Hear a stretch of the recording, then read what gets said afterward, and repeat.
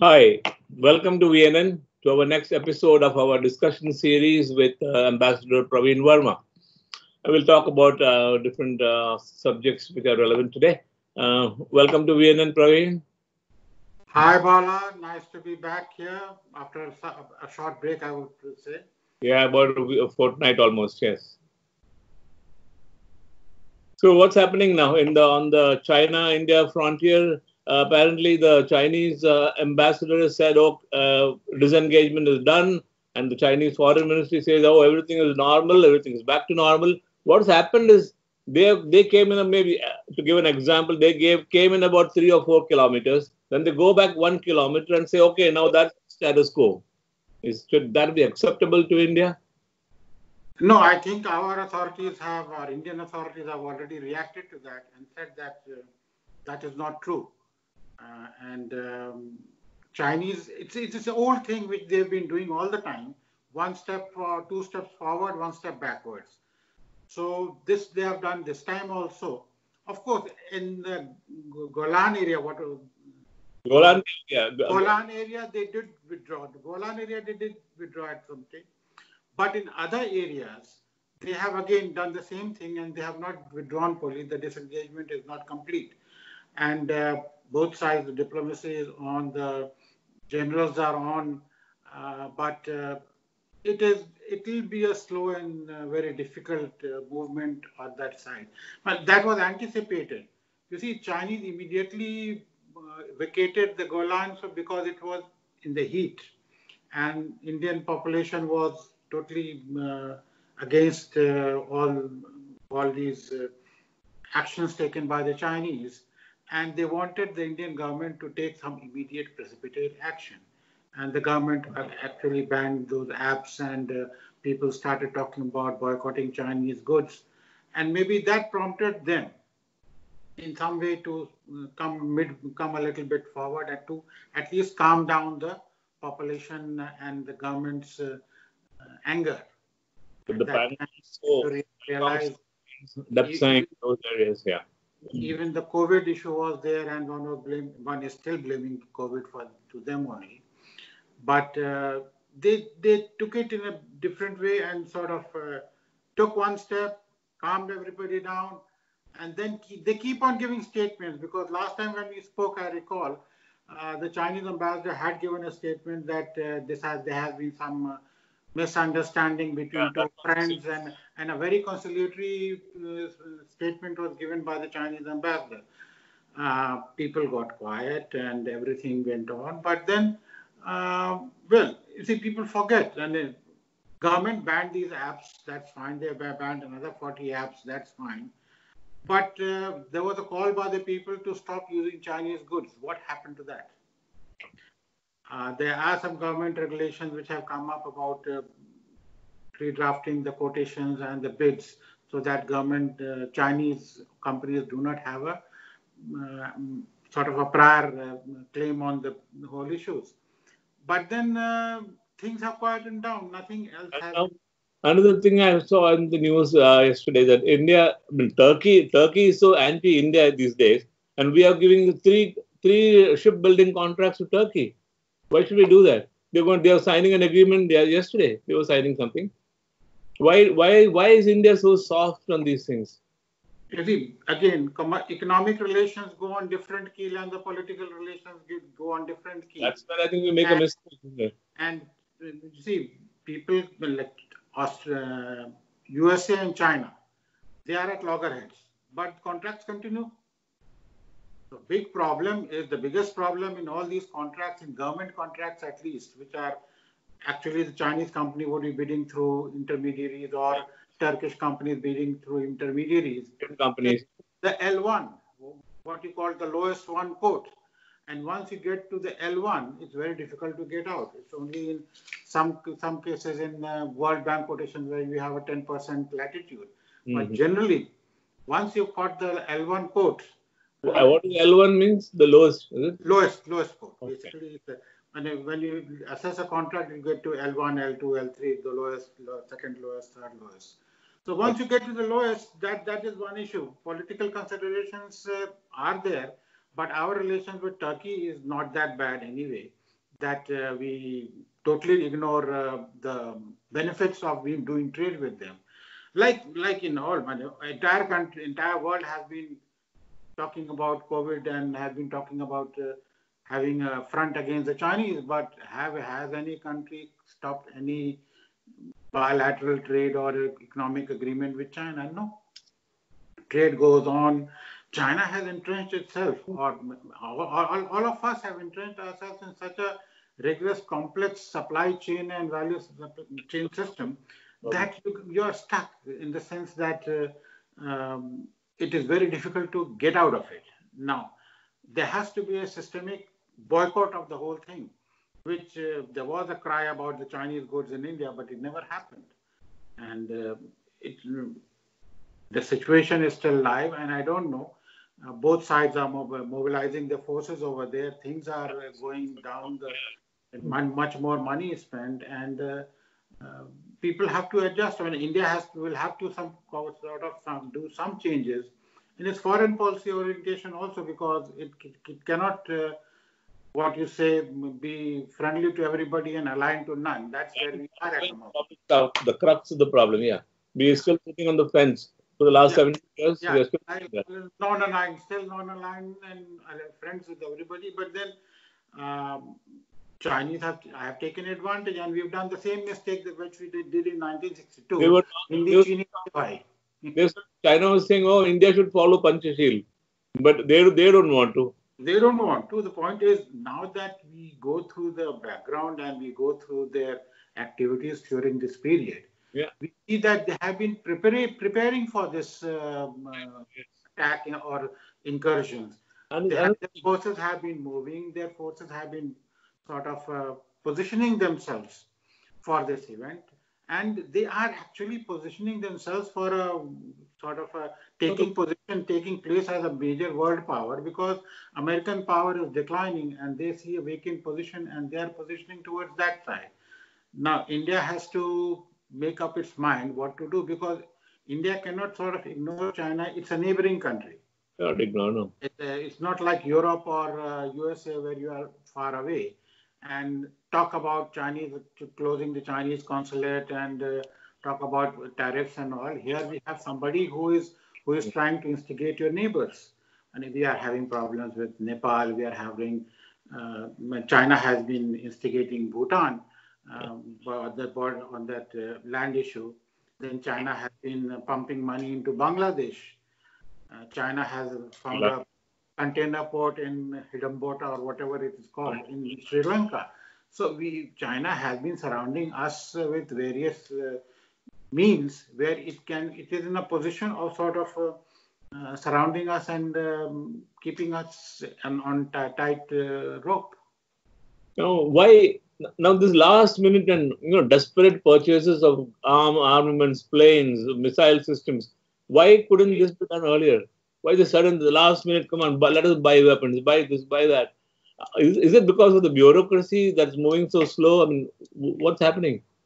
No, I would say the bureaucracy is moving a bit fast, because this Rafale, which has come in, has been in the pipeline for the last 20 years. Discussion with Dassault. As a matter of fact, I was reading somewhere that Dassault was the supplier of our first Air Force aircrafts even. And I think JRD Tata was a great friend with Dassault.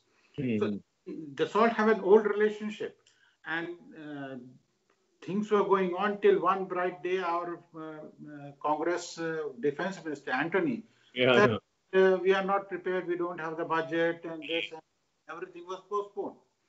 It was only when Modi government came in, it was restarted, and we sort of, although paid much more, but we initially scrapped at that time we were buying 136 Rafales. We are not buying 36 Rafales at around a higher cost, but with different modifications and different adaptations for our requirements.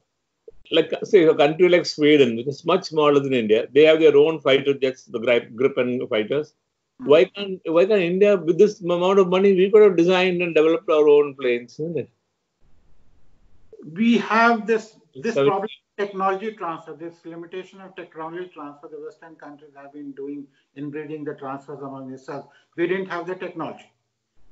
We have a different technology, and we are making those our equipment and our aircrafts under a different technology, which is still not, I think, beyond the third generation. When Rafale is fifth generation. So we have not crossed those generations as yet. I don't know which generation we are in. Tejas, I don't know, that's what. Tejas was the last, and Tejas, I think, was third generation. I'm not so sure. But technology-wise, we are not up to date with them. But we can send spaceship to Mars and rockets elsewhere. We have used our own technology. That is again our own technology. I think, of course, there have been inputs from various scientists every place, but then the technology is ours. So I don't know, you have a valid question over there, but we are a new country also. And you are talking about Sweden and Europe, who have been there for so many hundreds of years and so closely associated with all the developed countries in that area. So we have to pay the cost of being a developing nation. We can spend so much of money in our defense production. And otherwise, we'll start working like Pakistanis, who have much bigger proportion of money in defense production and defense area, but still not developing anywhere else. What about Iran? What is the new thing there? I mean, they are going to build that railway from Chabahar to Afghanistan, and they don't need to participate. And that's again China. You see, Iran has been thrown into Chinese lap by the Americans. But India is affected, you see. With the sanctions, and India is still doing that railway project, but to a different area, which will link its Chabahar to Afghanistan. But the railway project with the Chinese which are doing is a part of the Belt and Road Initiative, which takes a part of connectivity from China to the Gulf of Hormuz. And you'll see, China has been positioning itself at every important navigation point or military point. Right, if you start from China, you will see that from South China Sea, it's from the Straits of Malacca, where they have been patrolling, and the Americans have just now said no, this by sending 2 anti-aircraft. And then they've got ports in Burma, with the container ports in Burma, they've got in Chittagong, and then you've got in... So does it mean that India does not have any sort of strategic thinkers in the government? I mean, there's nobody to think ahead? You see, we again, the same thing. We have been aligned with everybody and friends with everybody, aligned with none. And we are not an aggressive power. We are a pacifist power. So, and not even a power, a soft power as such. So the designs which the Chinese have, which the Imperial China, the Middle Kingdom, and trying to position themselves to take over the world's biggest superpower, we are not in that league, number one. I mean, what we do is, if somebody comes to hit us or beat us, we say, okay, I'm going to do Shirshasana. That's not enough. That's what Gandhi told you. It's ridiculous, isn't it? I agree with you that Gandhiji was not always correct in the modern perspective. But then we in India, we have never been an aggressive power as such, and therefore we have gone. And I will agree that we have become soft. We have sort of not seen aggression in the sense that the Europeans have seen or the Americans have seen the Civil War. We have not seen it. And all the we have seen, that is in our psyche, isn't it? That is in our psyche. So we have to come out of it, and coming out of it would take time. It doesn't happen instantaneously. And you see, as a nation even, again coming back to the same thing, we are a 70-year-old nation. So to evolve that sort of strength and inner collectivity is taking time, because till the Brits united us, we were still different Maharajas and different countries and different states everywhere. So I agree with your concern that why are we not doing it, but we are handling the things to the extent, like Chinese, we have control. The only thing is that now we have to keep on pushing in some more money, more defense equipment, more people, and the Rafales and whatnot on that side, so that these aggressions are basically Chinese intentions to divert attention. I don't see much is gained by China in taking these small chunks of land from India in terms of actual gaining any strategic advantage. The strategic advantage they are gaining by doing this at this moment is to keeping India away from any alignment with the Western nations, any alignment with they want to keep us engaged with them. That is one thing, and then again trying to form a circle around us is to sort of manage. The only formidable power next to China is us, India. And India would be a major factor in their calculations as a superpower in terms of unless and until they keep India in check and keep India humored or whatever it is, their dream of becoming a superpower would not fructify as quickly as they think.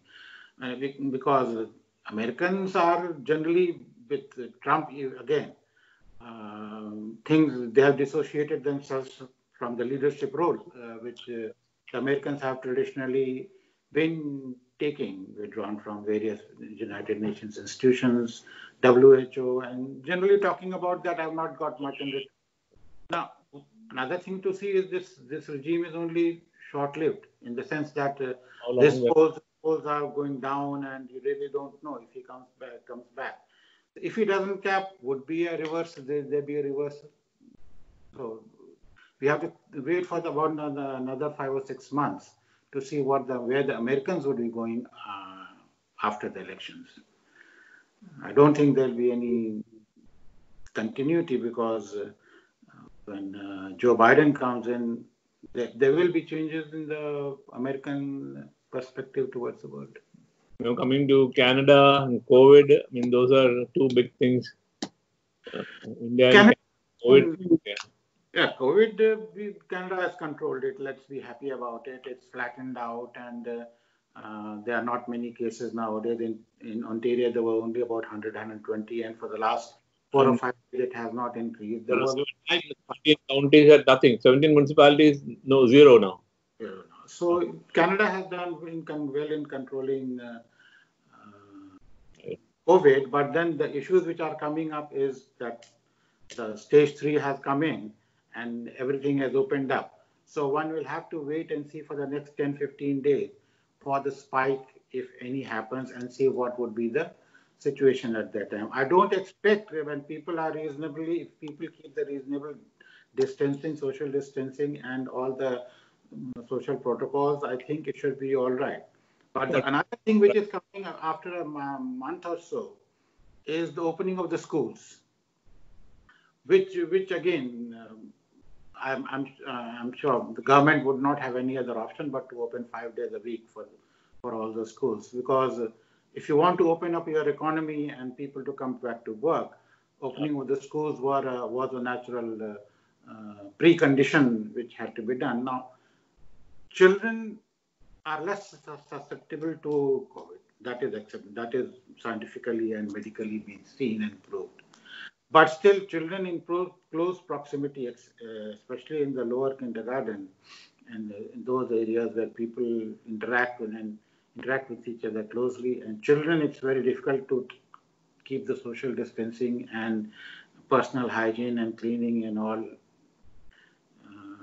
as per the protocol. So one has to watch very carefully as to what happens at that stage. And then if we avoid the spike at that time, we are over. We will throw. Did you hear about the gold smuggling that's going on from Kerala? UAE embassy staff fled the country when they cannot do anything diplomatically, of course. They did not flee the country, they sort of took a Used ticket to go. and Used to come. because you could not do anything. But then the lady who was arrested, who was doing it, and the kingpin, they've been arrested. A couple of politicians have been. But now she says that they were bribing the diplomat. That for each consignment in the diplomatic baggage, money was being handed over in American dollars to the this consul. Uh, you see, nothing can come in the diplomatic bag without the Knowledge of. and the receiver knowing things about it. Yeah. So there has to be a nexus of people who are doing something wrong. And if they were doing wrong, they would be doing for a consideration. Yeah. So that consideration is being paid via channel through the attaché in the consulate over there, who would definitely face the music when he returns. When he returns, he would have been arrested by his own people and would be charged under whatever acts, because he would have committed a crime in USA, United Arab Emirates, because one can be very confident that the smuggling was not done with the consent of the government. So it was a private enterprise between some officials over there and some officials over here. The reputation of the country. Yeah. So that is being taken care of. The only thing is, I heard some news about it being the terror funding was done through this gold. Arrested a lot of people from the Malappuram area where there's a lot of this gold smuggling, where the gold is handed over. So one will have to be careful in these cases in terms of terror funding, because much money is coming. The Hawala money is being circulated, and then 800 kilos of gold is a massive amount. See? What happens next? I mean, about this through Justin Trudeau and we are forgetting a very. I don't know what's the problem with our Prime Minister Trudeau. He will apologize. He says, "Oh, that was a mistake. That's it." Yeah, this is the third time he's saying that's a mistake. And our conservative people say that, oh, this is strike 3, so you are out. But definitely there'll be a fall. This is not going to quieten so easily. Today, again, in the press conference today and the meeting yesterday, he said, "I'm sorry, but I had pushed it back, but due diligence was done by the civil servants." So civil servants, the head of staff, and the finance minister, Morning. He's blaming it on them. These people are on the hook now.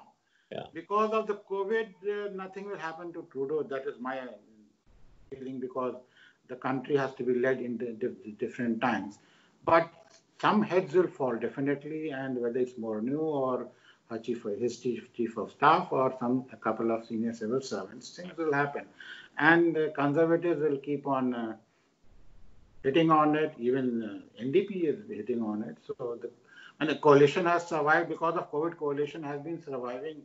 I don't know what would have happened without the COVID, but then they are management. COVID has been managed very well.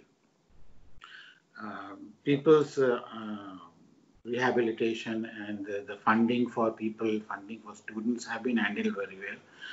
But why this we? Why this we? There was no need. There was no need for when you could have sort of taken a quick bid. We know the urgencies. And not quick small, bids. it's almost $1 billion. $1 billion. Big amount, and all these people have been taking benefits from those that organization. This was a clear case of totally excluding himself from all concerns. And government does not give any one bid contracts to generally anybody. When I have been in government, I understand that there is a process. And even if civil servants say that, okay, he's the only guy, and you get so easily convinced, it's not done. So Trudeau has some compulsive problems of he thinks that saying sorry will absolve him from everything, but after post-COVID, I think he has to be a bit more careful. That is, I would say, because his government and his good, at least his good performance in COVID is sort of just tarnished because of this one single bad move. Anyway, I think we have covered some major topics today, and then we'll continue with it next week, Praveen. Yes, of course. Thank you for having me on. Thanks a lot, Praveen, again, and thank you for watching VNN. Thank you.